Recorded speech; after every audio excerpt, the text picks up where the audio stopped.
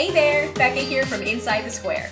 In this tutorial, I'm going to show you how one super simple line of code can update the bullet points on your Squarespace website to anything you want them to be. We can also specify if we're using paragraph text or your header text, so you can have a couple of different types of bullet points available automatically in your Squarespace website.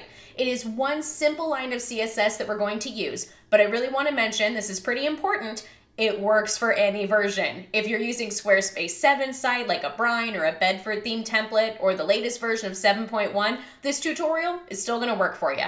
All you need to know is the code name of the type of text you'd like to specify this bullet point for. So paragraph text, for example, that can get one type of bullet point, and your heading 2 text can get a different type of bullet point. I'll show you what part of the code to change when we hop into my demo site and get started here.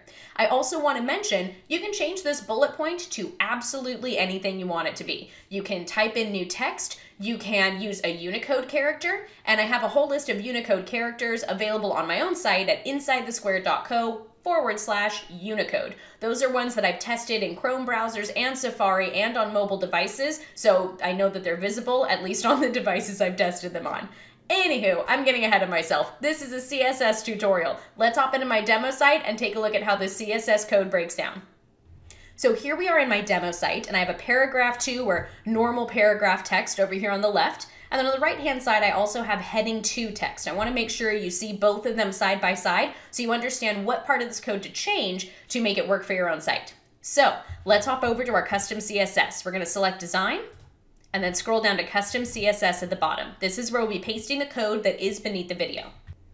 Now the first part of this code is the same no matter what type of text you're editing. We're just going to say UL and then open up a square bracket and say data-rte-list, close up that square bracket, and then we're going to say li, add the greater than symbol, and this is the part where we're going to add a letter to specify which type of text we're isolating. Let's start with paragraph. I'll just add the letter P, which is going to be that paragraph 2 normal text over there.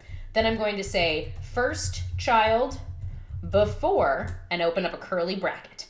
Now here is where we're actually adding the content. I'm just going to type in the text content, and I'm going to grab this Unicode character that I've already got and put it between quotation marks there, and check it out. Now I have fancy stars for all of my bullet points.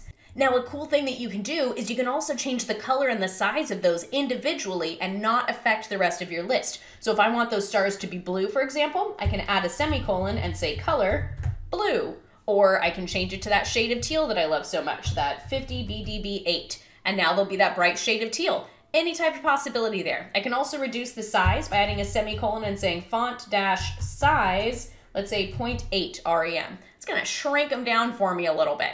So you have a lot of different options there that will only apply to that bullet point. So as great as this is, I'm going to go ahead and make these a little bit larger again because I like seeing that star. There we go. This is how we're going to change it to apply to only the H2. We'll remove this letter P and we'll type H2 instead.